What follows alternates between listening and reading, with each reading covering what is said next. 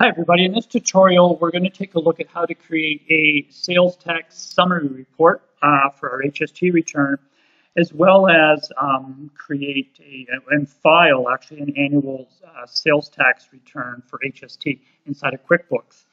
All right, so to get started with that, now first of all keep in mind the numbers that are going to be on my tax worksheet and my return are going to look much different from yours because I'm creating all sorts of different transactions to help students up with stuff. So don't be alarmed if the numbers on your project that you're working on look much different than mine.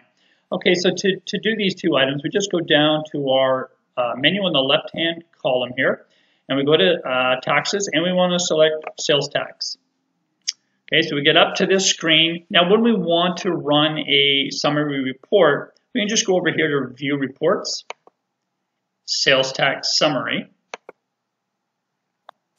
and change your dates, whatever dates that you're filing for, and run your report. And this will just show you a quick summary report of your tax to CRA for your HST. If you have any exempt purchases for HST, those amounts will show up there. Any HST, which we call input tax credits, that you paid on purchases, those amounts will show up here. And then HST that you've charged on your customers' sales, those amounts are going to show up in this column here. And if you recall, the amount that we have to remit to CRA typically is the amount that we've collected from our customers less any HST that we've paid on input tax credits, notwithstanding any adjustments. All right, so that's how you run a sales tax summary report.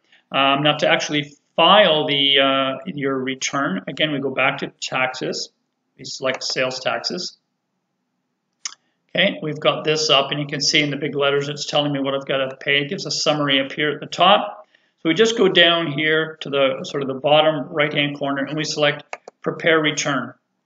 And you can put in, I'm just going to put in a really old date here, just so I can pick everything up so you can see. But put in your starting dates and your end dates as instructed on your capstone project.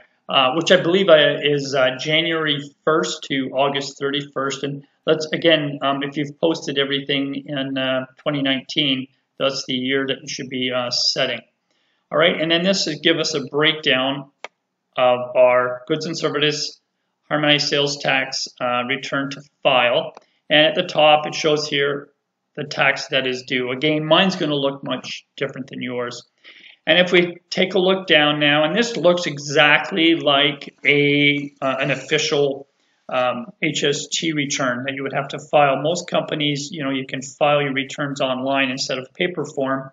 In any event, all these line numbers are exactly the same on the CRA's form for their HST returns.